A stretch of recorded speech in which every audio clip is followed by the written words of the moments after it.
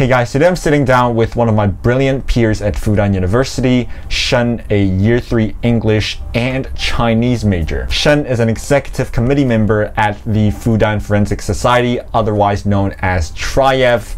She's also a debater, and she's a fantastic and really humble person. She shared her views on the issue of mental health, her plans for the future as someone in their penultimate year of college, some advice for to-be final year high school students, amongst various other topics. So it was a really fruitful chat, and hopefully you enjoy it just as much as I did. Actually, I wasn't committed in learning English. I was just too lazy to do other things. I chose Baosong because I was too lazy to learn anything in high school, and when I finally realized the importance of grade point average back then, I have already failed several courses. The policy of Baosong literally saved me. In my high school, the only result of 2 tests mattered, and that's why I chose Baosong. I was very lucky. My grades were getting a little bit better when I got closer to the big test, but at this point, I still have no idea how my grades got me into Fudan. So I'm definitely not a very intelligent person. Yeah, that's for sure. Right, but then from what I've heard chatting with Fudan peers, it seems like Baosong itself inside the school it's pretty competitive. Yes. It is actually quite competitive. All my peers are really good at literally everything. And I'm just very lucky to get in, I guess. It's a competition within each school, and the policy really helps me because I'm a little bit better in English than in other subjects. So the policy, it helps. Right. But then, so if the competition is this big, how do you get an edge? Did you start really early? From early on, I mean, going back to Shen when she was 5 years old or something like that. When did you really, decide it, or your parents or your family, you did that deliberate training? Actually, I started really late, after my second year in high school. I wanted to apply to university in the States, but my grade point average is terrible, so I chose Baosong instead. I guess that's not the ideal route, but that's the one I chose. Right. But then before then, did you it couldn't have been the case, right? You only starting in your second year in high school. Before that, did you read anything? Did any English activities? Those sorts of stuff? When talking about studying English, I started very young, at a very young age, probably in kindergarten. So I always had a head start in the subject of English, but probably nowhere else, just English. And this test, it actually cares a lot about your grades in English. And I guess that's what helped me. So your family was very, they focused you, they turned your focus to English at a young age, I guess. Yeah.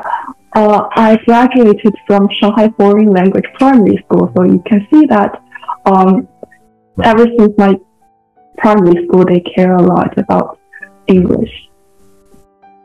Right. But then, aside from the school stuff, is there extracurricular activities you turn to, your interests or your hobbies? I watch a lot of TV series, but I don't think that's a very good thing to talk about because I spent way too much time on TV series. I think it actually is. What did you? Because I think did that got you more interested in English? Yes, I guess. I watched probably all Disney TV series when I was in middle school and high school, and I watched a lot of superhero animations, and as well as comic books and TV series, movies, etc. It helps, I guess. Right. I think it definitely did. But then, like, did those those are more of your like what you do in your spare time, I guess. Yeah. Then, yeah, at school, do you get to like join any clubs? Like, cause you're an experienced debater and you're in the like tri-F, so you must did you like do something similar back then in primary school, secondary school? Yeah, in high school, I dabbled in Model United Nations and have some fun there, but I'm not a big fan of competition, so I'm just there to have some fun. I did actually, and still I'm having fun with debates nowadays.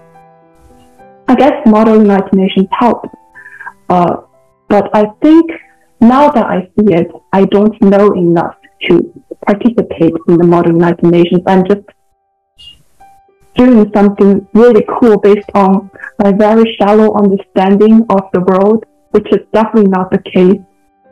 But having fun there is very important, and I met a lot of friends. So that was back in your middle school days? Yeah. High school? Oh, high school, yeah. So not until high school did you like join your first club, I assume?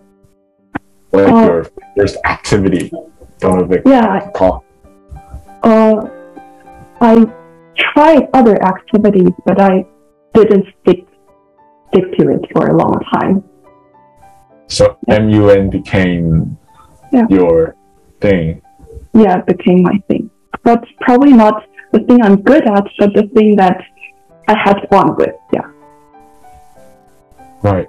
So talking about like you not being good at it, which I'm pretty surprised. Yeah, so what exact like aside from like not knowing enough in MUN, were there any like other roadblocks along the way?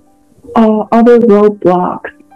I think after I entered university, I had several, but before that, I guess it was pretty smooth. It was pretty smooth. I didn't have a lot of expectancy, so everything seemed smooth to me. After I entered university, I realized that all my peers are really, really hardworking, and that's when I hit my roadblocks. I had this feeling that I don't deserve to be here. Like literally every day, I feel like I don't deserve to be in this university. And I realized that I have really, my written language is bad, both in Chinese and in English, and that is a roadblock, but only after entering university, I guess. Right. So you said you double major then, English and Chinese, because yes, because so I chose English because I have to choose a foreign language, and I'm too lazy to learn any other language, so I chose English. But that's not the story I tell the interviewers. So that's just closer to the reality. But yeah, I'm too lazy to learn another language. And for Chinese, it's that when I realized I'm bad at it, I think I need somewhere, like some teacher to teach me, or else I won't have the opportunity to study Chinese like that. So I had Chinese as a double major. It's fun. Right. Then, so yeah, it's great to hear that. Then it's been pretty smooth. Like, I mean, not until university, right? Then the first 18 or so years were pretty fun. Yeah. I think I have a much clearer knowledge of myself that I have average or less than average intellect, but I am a really big winner in the birth lottery. So I was born in a family in Shanghai, which is a big city, and my parents actually pay a lot of attention to education. So I guess anyone else in my shoes would do better than what I'm doing right now. So I'm not sure it makes any sense. Well, I don't. It does. It does. Right. I don't think I put into a lot of effort. That's just, I'm lucky, I guess. Right, but then so like your neighborhood, the street, like your neighbors, you mean they all do well as well? I guess that's what you meant. I guess I'm just average.